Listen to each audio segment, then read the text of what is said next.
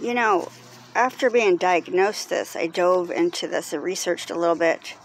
And I'm a little anxious to share with you guys because I think it's important to, educate about this. So, you first assume someone is simply using drugs when the symptoms present, but it's very different. Consider it, though, just as either like non-reversible damage to the brain or fatal. You can get it for simply being prescribed something that has an adverse reaction with your specific system. You can get it by mixing medications and even some, specifies over-the-counter medications and even certain foods. This is why doctors question you and need to know everything you consume upon your general doctor's appointment, or like if you're going to the ER. It makes a lot more sense now to try and avoid this from happening. If you are adding like a new medicine to ones you're already taking, or you evaluate so that you are taking less risks, and gaining more knowledge, I definitely agree with that. I think the key there is to notice like your reaction. How are you going to know? Or interaction.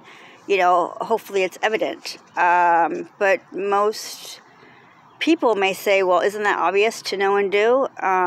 Looking over this research, though, you'd be surprised how much people withhold this information or fail to do any of these steps. It could be shame for what maybe they're taking or assuming they know better. It's just as real, though, and can be catastrophic, according to these numbers, as an overdose because it is too much of a drug, or it could be a toxin like a mold exposure that you may have seen or known, about, but you didn't even realize the exposure is now affecting you, especially if you're still living in that, same environment. I think it goes the same. I'm not suggesting anyway that, you become a regular in the hospital closest to you, but just... refusing to seek treatment when you discover these very real symptoms is disastrous and could, very well end up, tragic. So many people since COVID diagnosed with mental disorders, I'm thinking about prescribed several medications even that I have seen in numbers that have since backfired more times than not. It's already upsetting. If I were to get into the numbers with you, that most of these people also could have done better with changing their diet, exercising, and beginning, vitamins and or supplements, because a lot of the symptoms that are treated for mental turns out were actually, deficiencies. For mental, things like vitamin B, D, or C. I'm not diagnosing or undiagnosing someone. Please understand, it is what it is and it's not what it's not, and it just depends on the person. So just consider how certain is the diagnosis, is my point, and what other things have you tried or not tried as well. Step over to this thought process. How many people are being diagnosed even with lung cancer that don't even smoke? Unfortunately, it's as easy to face consequences as it is uncertainties. I've learned and only encouraged to have a diagnosis fit you. Don't make yourself fit a diagnosis. Know yourself well enough, to work with what works for you and with you, right? One of my favorite comedians, even, for example, she was so big on, not drinking or not smoking, only to now face advanced lung cancer. It's Kathy Griffin. Difficult, I'm sure, but thankfully, though, she did not begin drinking or smoking, afterward. This makes me think back even to my grandfather after looking over all this, because he was treated for cancer, but it turns out he died quickly after, but he worked long hours with heavy metals at a plant for many years even, so that surely could have played a part in his life and death too. but I don't even know if this info was considered back, like, 18 years ago. Anyway, the term neurotoxicity refers to damage to the brain or peripheral nervous system caused by exposure to natural or man-made toxic substances. These toxins can alter the activity of the nervous system in ways that can disrupt or kill nerves.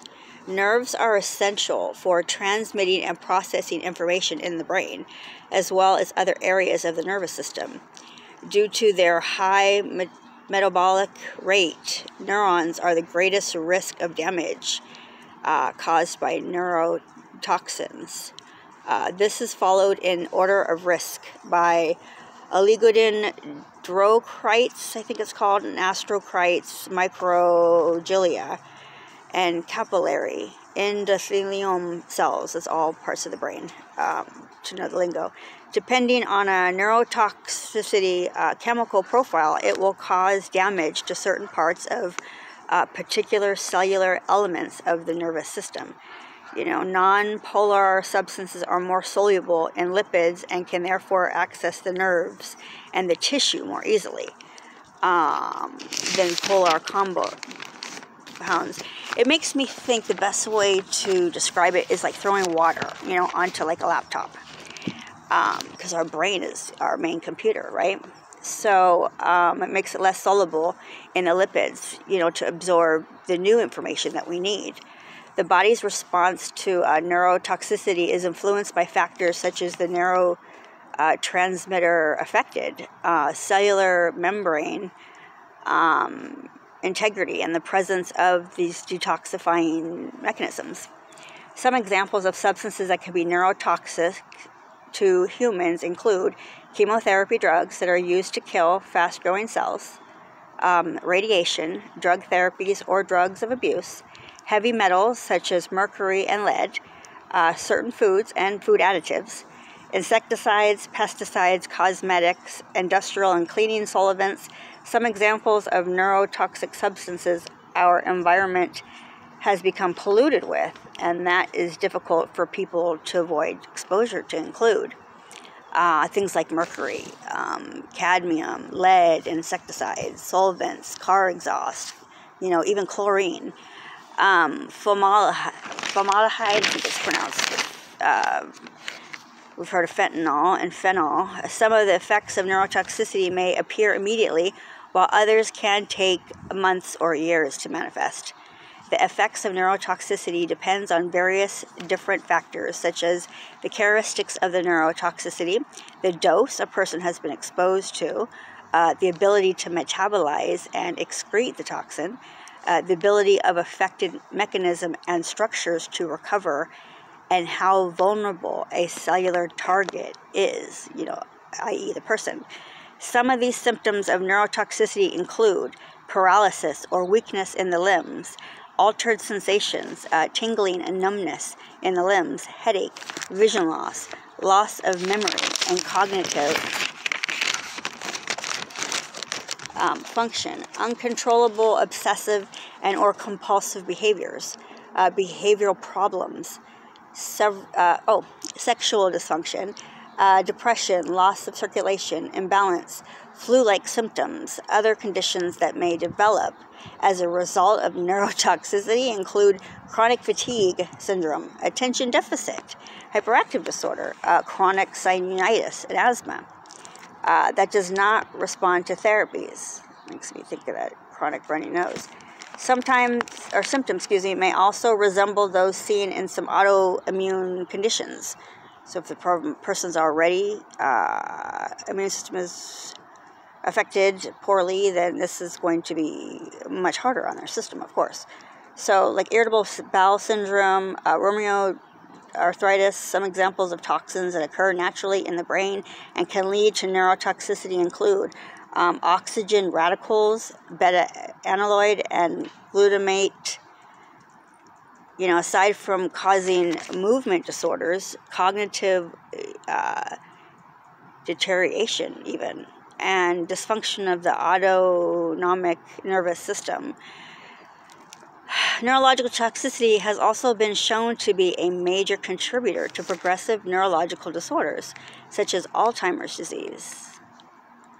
Diagnosis. The best test to show whether the peripheral nervous system has been affected is the nerve conduction test.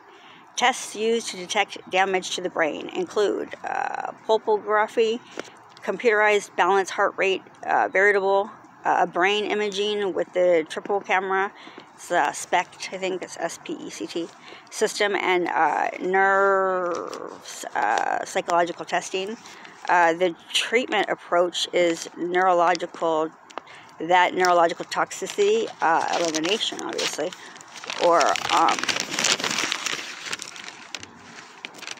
reduction of the toxic substance, once found in therapy to relieve symptoms or provide support.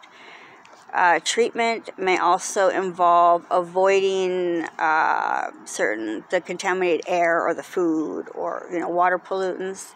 Some examples of therapies used in treatment of neurotoxicity include massage, exercise, and immune modulation. So the prognosis for this, the outcome of neurotoxicity, depends on the duration and extent of exposure to the toxic substance, as well as the degree of the neural damage, to the brain. Exposure to neurotoxins can be fatal in some cases, while in others, patients survive, but may not completely recover. In other cases, patients do completely recover after receiving treatment. Current research scientists are looking at whether occupational and environmental toxins may play a role in neurodegenerative diseases such as Alzheimer's, Parkinson's disease, and multiple sclerosis. Makes me think even more about Grandpa. Another popular research topic in this area is the mechanisms behind immune responses, yes. Age, your health already, that occur in the nervous system.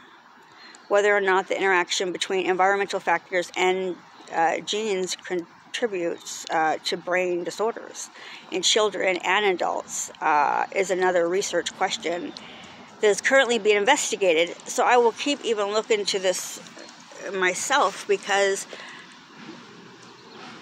it's profound what I'm learning from it. So I hope it was helpful for you guys, okay? Have a great day. Talk to you guys soon, okay? Bye.